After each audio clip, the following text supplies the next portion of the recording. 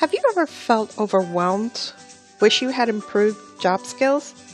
How about getting paid to learn? We have the solution. Professional development to improve your professional knowledge, competence, skills, and effectiveness on your job. SCPS non-instructional employees are eligible to receive a supplement payment for participating and completing professional development training.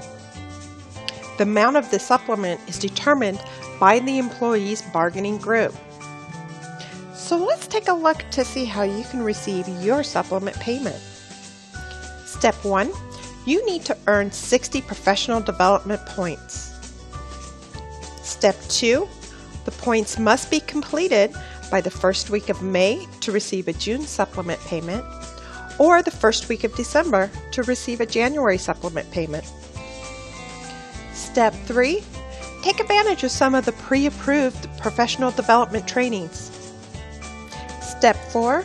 Make sure you get credit for those college courses you may be taking. Step 5. Collect a supplement check for the next 3 years.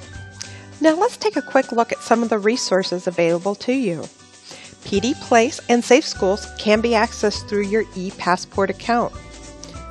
GCF Learn Free and London.com can be accessed from the Non-Instructional eCampus website.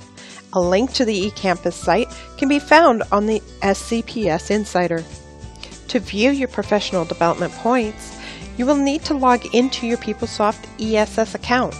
This is the same program where you view your paycheck.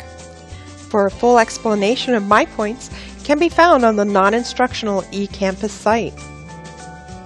Don't hesitate to contact us if you have any questions.